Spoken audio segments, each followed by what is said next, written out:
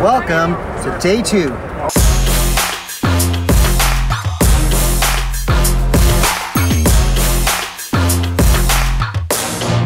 Now that was fun. Fortunately, we got a driver who wasn't afraid of the skinny pedal.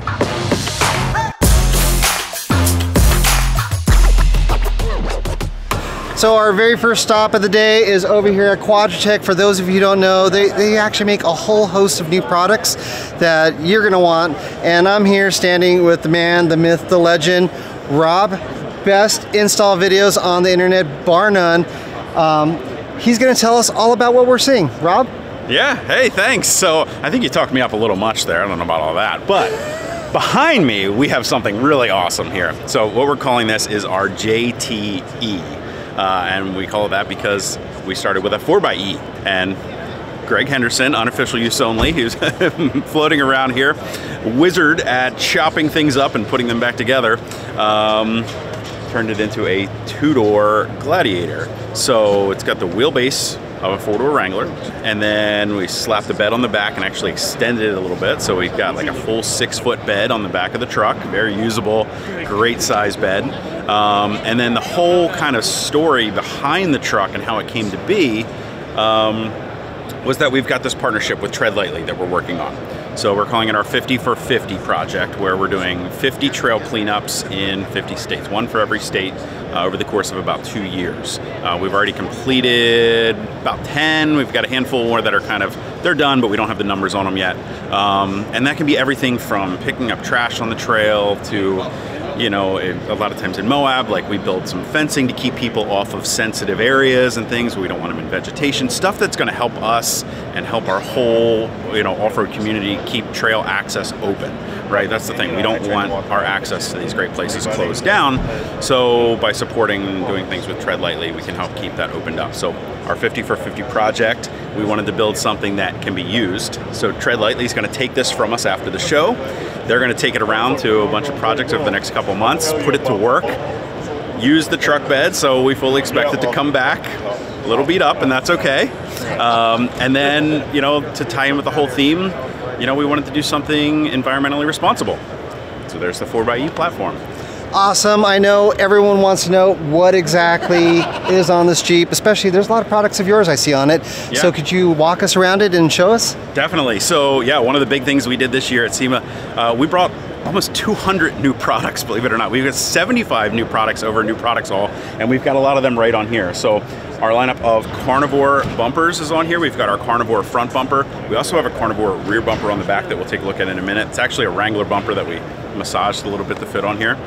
We have our Rescue winch up front, our new Rescue line of winches. We offer synthetic and steel cable, 10,000, 12,000 pound capacity, and a whole lineup of recovery gear to go with it.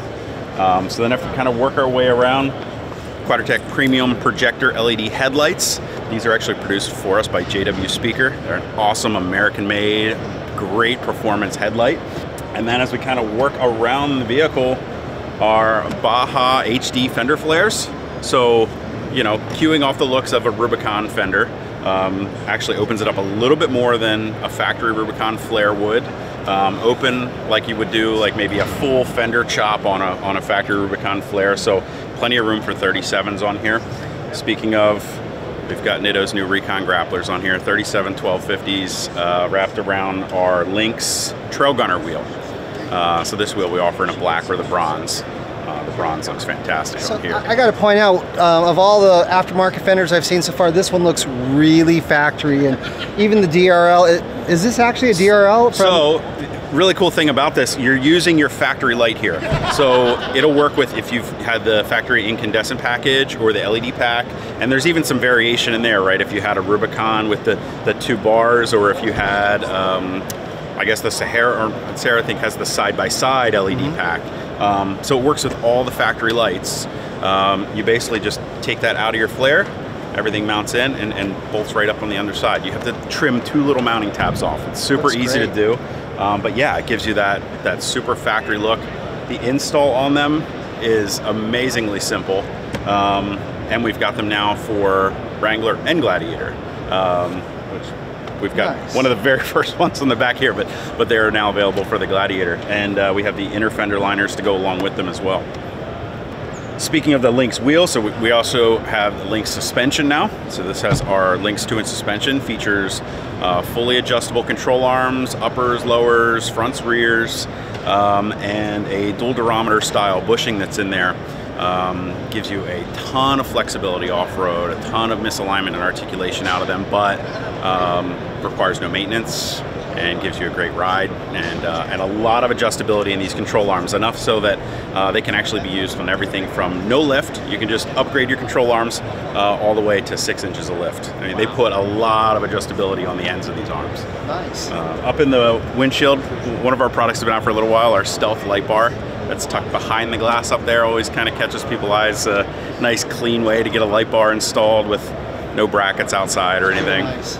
I think a lot of our viewers are going to want to know, how did you actually get this longer bed, and especially on a 4xe, the battery pack. Can you actually show us what you did with that? Yeah, definitely. So this is a combination of a couple Gladiator beds, and one of the things that we wanted to do, and we worked with Greg on, is using all factory pieces. So like when you chop the cab, these are all factory like crash repair panels. So I mean, if you take the bed off, it looks like a Gladiator back there. So once we closed out the cab, the bed actually, the factory bed stops right about here, and then we extended it forward to fill in the gap. It's extending the bed about 10 inches. And then had to kind of fabricate a little bit of paneling down here to meet up with the body. So will we see the battery in the bed? So the battery stays under the bed actually, okay. And you can actually see it in the wheel well. It's right down here. It actually stayed in the factory location. So in the 4xe, it's under the rear seat. And actually, if you really look at it, the floor pan is still here. So the floor pan carries out from the body, out from the cab and up, and the battery's mounted on the floor pan. Nice. And then the truck bed just kind of sits on top of it there. And you know, we worked with some contacts at Jeep to make sure that everything would be good, and they said, yep, the battery is fully weatherproof. It can be outside the cab, that's okay. And so it actually tucks in really nice there. And believe it or not, you know, we didn't have to modify the floor of the bed. It still looks factory, it's flat. We didn't have to, you know, do a big cutout or a bump out or something in the bed to accommodate that battery. I have to say that you really have to see it in person to really appreciate it. The body work, the finish, it looks super clean. I can't see any flaws in it. You guys did an excellent job. Greg spent a lot of time on this thing, and yeah, we're super proud of how it turned out. So we keep going around the back. As I mentioned, our carnivore bumper. So this is actually our Wrangler bumper, and Greg kind of moved some things around. We pulled this plate out a little bit so we could tuck it closer to the back of the truck. Trimmed a little bit on the sides here so it would wrap real nice around the rear corners of the Gladiator. But essentially the exact same bumper that you would see on a Wrangler there. And then because we had a little more room to work with, we put a winch in the back too. So we've got our new rescue winch up front, and we have one of our Quadratec Q Series winches that we've had available for a long time now. They're a great remote mount solenoid style winch. It's tucked up under there on the rear cross member. And then we've actually put the plug-in right there where the factory sometimes has the in-bed power. Sure. So it's really easy to access. You can plug in your winch remote, and you know, whether you're recovering somebody on the trail, or again, this is going out for trail cleanups. Maybe it's hauling a bunch of tires or a big old couch off the trail somewhere. So you mentioned there's stuff on the inside that you want to show us? Yeah, definitely. Let's check out the inside for sure. So our friends at Alpine always take care of us, and we've got a new 509 in the dash there. So their latest generation of their in-dash restyle kit that we've ensured will work with our 4xe platform now. Worked with Catskin to do some custom reupholstery. So it's their 4xe seat setup. So we've got the blue stitching in there to keep queuing off of that, and we've got the 50 for 50 logo embroidered on the backrest. Very cool. As well there, and then continued with you know, the paint match through the dash, and some custom fabricated door pockets there that are kind of a prototype piece right now. Something that you're gonna potentially release? We'll see. Because we all know how much all of us love those nets that stretch out and look lame after a while. Right, the saggy door nets on all these Jeeps. So yeah, I mean, it looks like a factory piece that goes in there, and it's all a plastic piece just like the rest of the door panel, which is kind of nice. You know, metal molly panels are really nice sometimes. Sometimes maybe not right next to your leg when you're riding around. Yeah, so a lot of thought has gone into that. And then, you know, we've got our Quadratec Ultimate floor liners in there, our door sill entry guards. You know, we sprinkled in all of our production stuff where it was appropriate. We're really excited to get out and use it, and for Tread Lightly to take it and use it on some trail cleanups. So we're actually, after the show wraps up on Friday, we're hightailing it up to Moab. Oh, wow. So we're gonna go have some fun with it for a couple days, and then we're gonna turn the keys over to Tread Lightly. Tell me you're gonna be making videos and posting it up? Yes, yeah, we'll definitely have some more videos coming. We also have another vehicle here this week. It's actually outside. We did a giveaway over the past few months, so we built up a Wrangler, and we're taking that out to Moab too for something a little special in a couple days. So. And where can people see your videos? Of course, youtube.com/Quadratec, or head right over to Quadratec. We've got our Torque blog over there. You can check out all of our videos, plenty of other great stuff. Awesome, thank you so much, Rob. I really appreciate it. Thanks for coming by this morning, guys. Awesome, Rick. Love the green too. The green is phenomenal. So this is actually our Quadratec green. Oh, okay. We custom mixed the paint, and then we added a little extra flake to it, just to pearl coat or whatever you got in there is awesome. Just to make it pop, and yeah, it came out really nice. Thank you so much. You bet.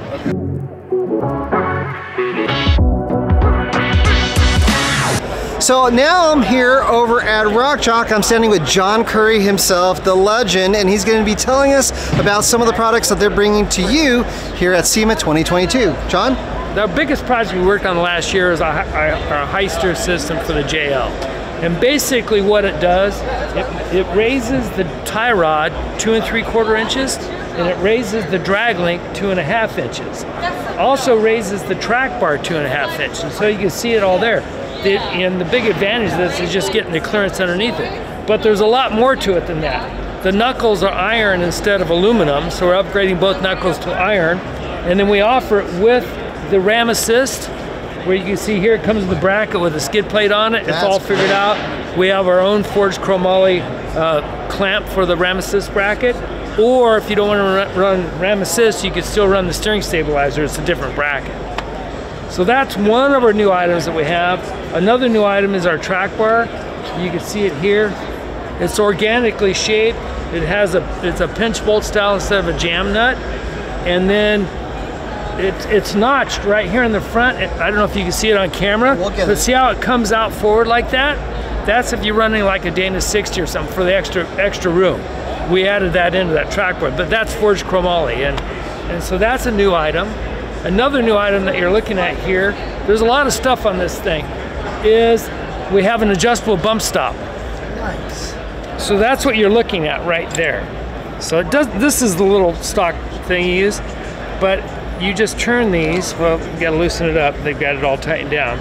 But actually, if it was in the car, you would actually turn this like this, loosen it up, and you'd pick up these spacers, slide them off there, and then tighten it back down.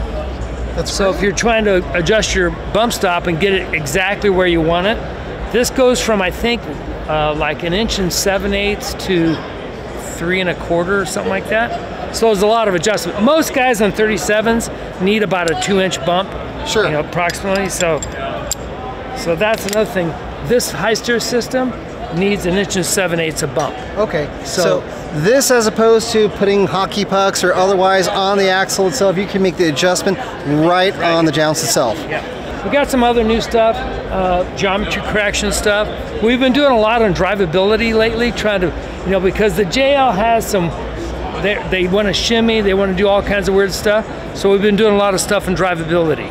And a lot of it, as soon as you lift them and stuff, things kind of go out the window. So we've been trying to get some of that back. So one thing on this bracket you can't really see, most Dana 60s on the aftermarket, the control arms on the front are raised about 1 inch higher than stock. We actually added a location on the geometry correction bracket for like a Dana 60. You could actually raise your top control arm up to get your geometry back. On the bench over here, we got a couple other new items. This is a 3-inch Johnny joint. Wow. We've made a 3-inch Johnny joint for probably 10 or 15 years, and really the only people that ever used them was the military. Okay. And we never made a forging. So last year I said, you know what? We need to make a forging. We got some guys wanting to build big trucks. Their truck's a little bit bigger than that joint. This joint is, you know, 3/4 inch bolt, is 3 1/4 wide. We can actually make this ball a bunch of different widths, but this is a one-piece bushing. We've incorporated the one side into the forging, so it makes it a little bit stronger. It's got a safety washer on this side, so you see the snap ring can't pop out. So it's a super heavy-duty joint. While we're here, this is another new joint we just came out with. Notice the long shank? Yeah. So if you've got some application where you have a clearance problem, that's where the long shank comes in, or this shank can be bent. So if you're trying to miss something or you know, get a little extra travel, you could actually bend this. It'll take about a 50-ton press, but you can bend it. Is that something that you would offer? We could bend those for you, Okay. yeah. So someone had mentioned to me online that I should check out, you have something called a rock nut or something like that? Yeah, the rock nut. This is a rock nut, and basically the way the rock nut works, it basically tightens down on this taper and squeezes the threads down on. So instead of just being a jam nut and you're pulling on the thread, this actually squeezes this down. So when you tighten this down, it squeezes down on it. That's a rock nut. Here's kind of another sample, like a weld-on one. You would weld that onto a piece of tube. So when you can see this is taper in here and this taper. These tapers aren't exactly the same. So it's made so when you tighten this down, it pushes in down on those threads. So well, that sounds like a huge improvement over a standard jam nut. yeah, so unfortunately, it's more money too because there's more machine parts in it. Well, thank you. I really appreciate your time, John. It's great seeing you Thanks again for stopping here by. at SEMA. Walking through here, I just came across this booth. Thor's Lighting, is that your company? Yep. And I'm standing with Elias, and he's going to show me a cool new product. Is this brand new for SEMA, or? Yeah, we actually just became a company in January of this year, and this is our first SEMA show, so we're incredibly excited to be here. So what exactly am I looking at right here? Well, this is our lightning fast rapid 4-tire air system. So what this does is it allows you to air up and air down all 4 tires at once using a central manifold. We call it the Thor's hammer. And it's really, really fast, and it's easy because it equalizes all 4 tires as well. So is this something that you would actually install on a Jeep and then you leave it there, or is this something that you just hook up when you're out on the trail? You just hook it up when you're out on the trail. It's portable. It comes with a carrying bag and carrying case. We really truly believe that simplicity is best. So my business partner and I are actually former police officers, and so we recognize in law enforcement you want to keep it simple, because if something breaks, you need to be able to fix it. Fantastic. So what exactly do you get all with this kit? Yeah, so what you're going to get is the digital gauge Thor's hammer manifold. That comes with the quick disconnects right here, standard. And then you're going to get the tire connection for all 4 tires. And we have our own air chucks that are exclusive to us. That kit comes with that, as well as the carrying bag with straps and everything to keep everything contained inside the bag. It's compatible with any air compressor or air source on the market, from compressed CO2 to onboard air. So one of the things I'm going to ask then is, so if a guy has a Jeep, I'm sure you can accommodate that, but what if you have something longer like a Gladiator? Do you have enough hose to accommodate that as well? Yeah, so our mid-size system is actually designed to work on all Jeeps, including the Gladiator. We also make a full-size air system. That's for Ford F-150s or full-size pickup truck, Sprinter vans. We've got you covered. And we even make a smaller one for ATVs as well. Okay, so getting the air out of your tires is easy enough. How do I get it back in? You got anything for that? Yeah, we got something to help you get the air back in. We've got the Thor's Lightning Bolt True Dual Air Compressor. It's one of the fastest air compressors on the market. And what we are releasing here for SEMA is a completely new technology. It's called Total Control. So what that does is it allows you to set the PSI, and once the compressor hits that pressure, it turns off. So you can truly set it, walk away, and not worry about it. And that'll be for all the tires that all the same pressure. You're not having to do one at a time. It equalizes. So if you're using the air compressor with our 4-tire air system, it's going to equalize all those tires and make sure that the exact same pressure. Okay, so 2 questions I know that I want to know is, what's the price point on this? The air system starts at $215. That's $215, depending on size. Depending on what compressor you're running, you might need an adapter that we sell. That's about 15 bucks.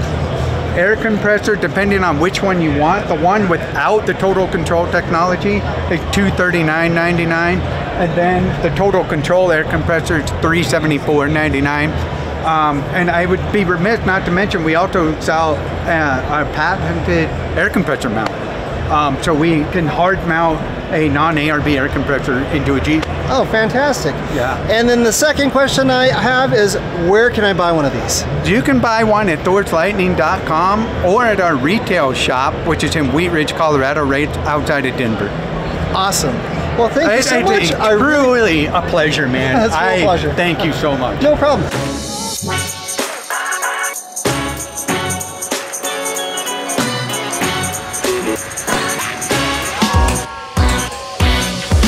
I'm standing here over at MORryde. I just pulled the corner and I noticed something really cool in the back of this JL, and I'm standing now with Austin, and he's going to tell us about what we're looking at and how it works. Austin? So we have some new products that we have brought to the market. We've seen a big uptick in the overlanding space. So what we've come out with is what we call our trail kitchen. So this kitchen can be used in really any model of vehicle, but what we're primarily focusing on is going to be the Jeep Wranglers. So right here, what we have is a full kitchen setup that can mount to any Jeep Wrangler, especially the 4-doors. We have what are called our no drill kits that allow you to just mount directly into where the existing D-rings are. So front and rear, these 2 bars mount horizontally, and then you can set our full kitchen up on the inside without doing any drilling, any modifying, any welding, anything like that. So these bars allow you to basically just mount right down to the floor, and then you're basically just attaching 4 bolts to install this whole system. So if it's your daily driver and you don't want this big kitchen with the refrigerator and everything in it, you can, in a matter of minutes, if you have a 7/16 wrench, you can remove the whole thing. Some of the benefits and features of our kitchen here are it gives you everything you need for a weekend away. So you have your refrigerator, you have water on the side, and then what I'll show you here is we have some extra countertop space. You basically just press this button, slide your kitchen out. So now instead of reaching into the back end of the Jeep, now you have access to your refrigerator and any of the goods that you have in there. And then on top of that, we have a secondary slide that then comes out from the bottom side. And this is made from an HDPE. It's called Starboard. It's a marine grade cutting board material and allows you to cook, clean, do anything you need to on the outside of your Jeep. On top of that, we also have an additional slide. So this is a support bar. This kind of slides up and over. That folds down, and then you have another countertop. So you just walk around to the side, lift this up, and then right here on these keyholes, you basically just press it in, slide it to the side, and now you have all this countertop space. So again, the feature here is more countertop space, extra storage underneath for cooking utensils, a single burner stove if you'd like, anything that you need for a weekend away. So more countertop space than anyone else. You have your refrigerator, you have your water. There's this enclosure that allows you to mount stuff on top and on the side of it without having to remove like your sleeping bags or any extra gear. Typically, if you would set that on top of your refrigerator, you'd have to clear everything out of the way just to get to what's on the inside. We also have a couple other options. So this is our flat countertop surface here, this fold-out counter. We have one that has a routed hole with a collapsible rubberized sink that folds up to about 1 inch in thickness. So that can store on the inside of this cabinet, and that way you can have running water, you have a motor, and you have everything you need to do your cooking and your cleaning all in one place. So approximately how much weight can this hold? It's sticking out quite far. Yeah, so they're 250-pound dual locking MORryde slides. What we do is we put a 50-pound weight limit. Obviously you don't want to stand on the end of this because of the extra leverage of sticking out further. So we consider it a 50-pound weight limit. I notice here on the side of it, you've kind of got some kind of a molly design. with a water canister. Can you explain that to me? Yeah, so what we try to do is make our space as versatile as possible. So you can see we have a Rotopax attached on the side. A lot of people option to put water in there for cleaning all their utensils after grilling out. However, if you take this Rotopax off, you'll see, as you mentioned, is a MORryde panel. So all these different grids are used for MORryde pouches. You can attach different accessories like bags and stuff like that. So if you don't want to use the Rotopax, this is just a 2-gallon Rotopax, you do have the option to use a MORryde pouch to use all that space on the side as well. Now I noticed that there's a Dometic fridge on here. Do you have to use Dometic, or can you use an ARB or other brand as well? Yeah, so this is a Dometic 45. That's just what we're using for display purposes. It's worked well for us, but you can use ARB, Norcold, Angle, any of those other popular manufacturers. For the JLUs with the seats to be still fully up, this is a 45. It can fit up to an ARB 50, which is about the max size. On the 45 here, we did have to take the rear handle off to clear the back seat so it didn't interfere there. But you can use really any manufacturer as long as it sits within the dimensions of this bottom tray and it doesn't stick up too far to hit that top angle of that back seat. So the higher up you go, the more interference there might be, but up to a 50-quart refrigerator. So the important question that everyone wants to know, what kind of price point are we looking at on this? Yeah, so one thing that we pride ourselves in is that we do everything as a modular system, meaning that you can start with just the base model. So the base model would basically be the drawer here. It would take the tray and the slides. That retails around $625 retail. And then you can add on the different accessories like our fold-out counter, like our clip-on counter, like the enclosure and the no drill kit. So all in for everything you're seeing on the back end of this JLU is around $1,100, not including the refrigerator. And where can someone purchase this?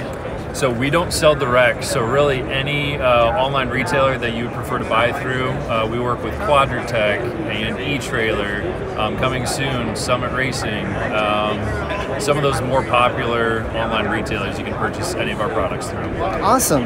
Well, I really appreciate your time. Thank you very much. Thank you guys very much. So one last footnote that I'd like to add is that all this stuff is made in the USA because it matters.